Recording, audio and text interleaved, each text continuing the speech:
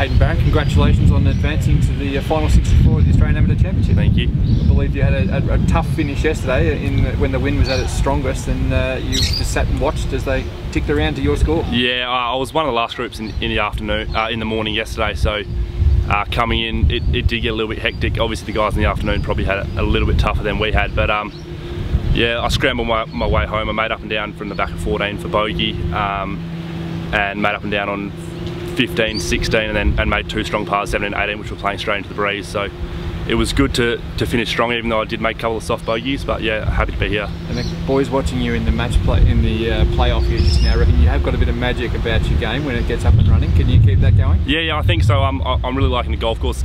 This is the first time I've actually seen it this week, but I'm really liking the way the greens are rolling. They're really smooth, and yeah, I'm holding a lot of putts. So hopefully I can keep that going. Good luck in the final 64. Thanks. Cheers.